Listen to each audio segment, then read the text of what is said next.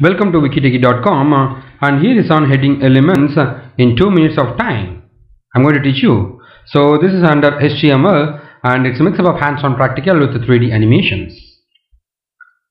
My name is Venkat. I'm a Microsoft Most Valuable Professional. Heading elements emphasizes a 6th level of documents from H1 to H6. It will be having a opening tag and the closing tag with a slash.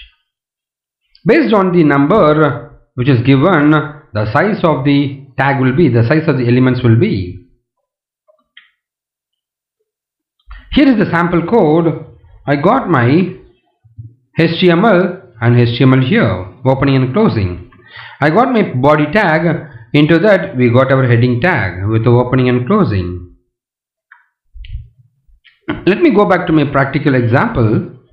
Here is my heading tag. You are able to see H1, which is really bigger here. For H2 it's a bit smaller. For H3 it's a bit smaller. H4 and finally H6 will be having the least smallest value.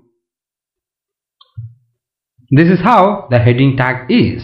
I am trying to show you a colorful presentation of how the heading tag is visualized in a HTML file. And here is 1, 2. So H1 bold, very large font.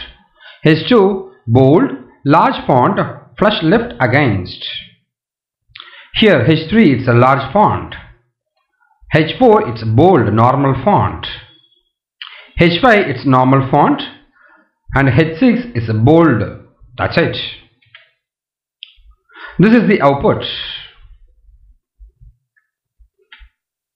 So for H3, H4, for H5 and H6, here is the output.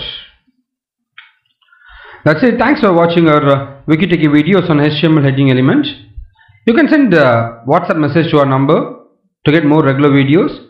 You can email us for any details or any queries. You can post your questions or any queries in our YouTube channel so that we will help you on the answers. And you can subscribe to our YouTube channel too. This is our website and Facebook URL. Thank you.